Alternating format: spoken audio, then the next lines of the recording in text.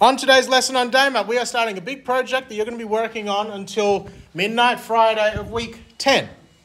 It is your first assignment with me, and I'm going to try to make sure that you'll do a better job than half of the class submitting with your last teacher. Okay? So, you are doing an assignment that's to do with measurement. The draft is due midnight Friday of week 9. If you get me a draft by then, I'll give you detailed feedback. If you know anyone from 10IG2, ask them what my feedback looks like. Ask them if that was a waste of time. I'm not going to bother giving you feedback or even your final, marking your work if you don't get it into me on time. I'm just going to make that clear, and that's on recording now. My time is worth more than yours. Sorry. The final will be due midnight Friday before you go on the holidays. Okay? People not currently passing, show me a draft by the end of lesson 3, Friday week 8, and I'll use that to help out your grade. Okay? You should know if you're in that situation. So what I'd like to do, please, can you all please download the 2024 Summative 10 Maths Measurement DI, that PDF. That's the task sheet that explains what you need to do. Question? We can't download it. What do you mean? That's an iPad, so if you open it, you press the share button and then you save it to files. Oh, that's fancy. All right, let's look at the task sheet, please. So, I will read out the task description. You will use mensuration. Now, that sounds very similar to another word that girls will be familiar with, but mensuration is measurement maths. And we're going to use it to investigate the relationship between the surface area of something, so the outside area, like my skin, versus volume ratio, which is how much space I take up, okay? As things increase in size. These objects will be used to model the shape of a baby, and analysing the results that you get will try to explain why babies are more vulnerable to hyperthermia. Does anyone know what hypothermia is? It's when you're super cold. So hypo is lack of heat. Hyperthermia is too much heat. So you'll notice if you actually watch the news, babies always die every summer because people forget them. They go and play the pokies and they leave them in the car and they die. There's a mathematical reason for it. We're only looking at the maths part, not any science. So your task is going to have this structure. You're going to have an intro. Write that after you've done all the maths, because then you'll be able to tell the reader what they're going to read about.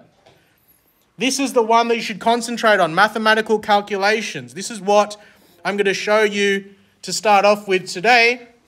Analysis, I'll talk about that a little bit next week, because looking at some of your assignments from semester 1, some people did it well, some people just wrote something, okay? I need to make sure you do this properly because all of you will be doing a maths assignment next year. It doesn't matter what level of maths you do. Discussion. This is the trickiest part. It's where you show your understanding of the assumptions and limitations behind the results. We'll talk about that again next week. And then you make a conclusion. The page limit is 8 pages. You're allowed to use size 10 font as the smallest. If you find, because this maths assignment has a lot of repetitive calculations, if you're getting close to the page limit, there's something you can use called the appendices, where you can put repetitive maths in the back of your assignment and it doesn't take up page space. All right? So you'll see that I've given you an example of someone's work from a few years ago. So, yeah, what we're looking at is the surface area to volume ratio. So if you scroll down, that's the rubric that I'm going to mark you on. Here is some context that I researched about kids dying, a lot of them dying in the United States, etc., and some research showing that the surface area to volume ratio is key to the survival of children in a locked car. Exposure of the surface area to the hot sun, because where are you getting heat through? Where's the heat going through? Your skin. That's your surface area. Your ability to fight the heat is the amount of water in your body. What determines that? Not your skin. It's how much space you take up, your volume. So what we're looking at is how the surface area to volume ratio changes when you start off small, like a baby, compared to adults that are bigger. So let's investigate that now with some maths. I'm just going to go over what the idea of surface area to volume ratio is. One of the key concepts in your measurement DI is the surface area to volume ratio. It compares the surface area to its volume by dividing. So surface area divided by the volume.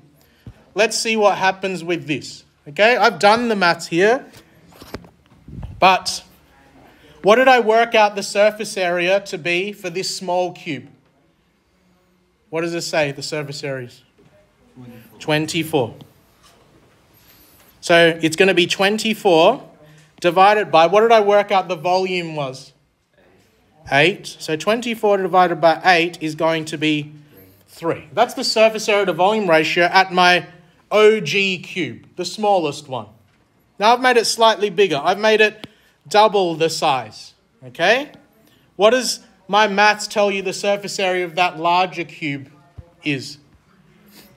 96 divided by, what is the volume of it?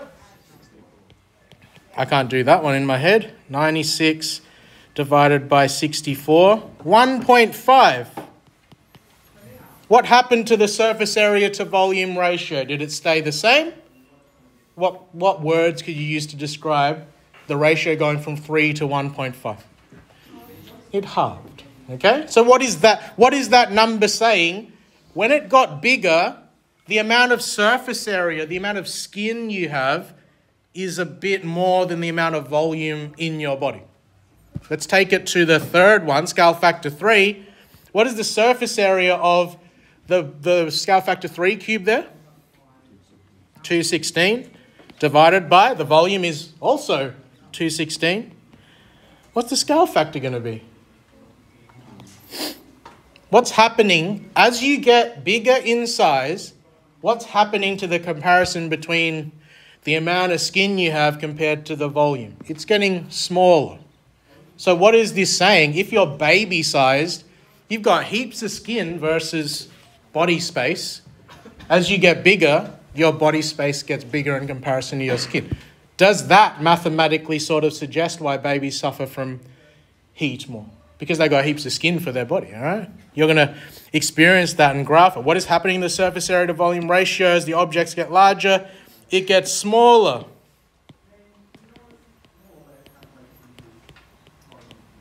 In the context of the human body, this means as you get bigger, your volume grows to match your surface area. That is the overall context of your assignment, but you need to write it in your own words, okay? Before I move on, I'll show you an exemplar that you'll be provided. Unlike what I've been described your previous teacher was, you were given an exemplar, the full thing, and just said copy that. That's not teaching you anything, okay?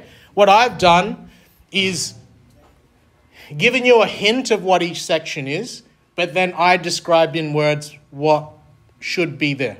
Because doesn't that prevent you from just copying what the student wrote? All right? So your assignment, if you're going to do well, it's going to look somewhat like this. Please do not use this same shape, okay? I know I'm going to upload this to your Turnitin, so it'll pick up if you copied it. But in part 1, you're going to do that scale factor 1, scale factor 2 for one shape, okay? And then what you'll do is you'll put the numbers into a table, those numbers that I got here, the 24 and 8, 96, 64, 216, 216, that's what you're putting in to the table, surface area, volume, right? And then you work out the ratios. I've got a video that'll help you with this, so don't worry about that. And then you'll graph it. Can you see what's happening to that ratio as you get bigger? It dips really fast. And then as you get bigger in size, does it still dip really fast? Sort of flattens out, doesn't it? So in the analysis part, you're just being talk about what you see in the graph, okay? In the context of the baby, okay? In part 2, you're going to make your own baby design. Now, you're probably freaking out. You don't need to do it in 3D. Tinkercad, if you guys can use it, that's what these kids use to draw that. Next week, I'm going to do a literal art lesson here. I'll show you how to draw in 3D next week. I do not need it to be amazing. What I need is a picture of something vaguely baby-shaped, and I can see how wide and long things are. Does that make sense? And then you're going to do the same maths on that. Because if I show that the graph for the baby, does that look friggin' the same as the sphere? That looks the same shape as the sphere. Do you agree that this baby looks kind of dodgy? But what have we proven? If this graph for one sphere is exactly the same as this graph for a vaguely baby shape, does it matter how complicated the shape is? It doesn't. So we can argue this point for a real life baby, okay? And then later when I've got some time, here are some examples of assumptions and limitations, right? But that's it. Now, to support you, because this might be the first time that you'll have a proper assignment to do without like getting a free ride at it, I literally did this video here is me doing all of part 1 in half an hour. Who is that for? That's not for the people that are already passing. That's for the people that need it to boost their grade. Okay? Because that's like ammo for me. Right? See how that works?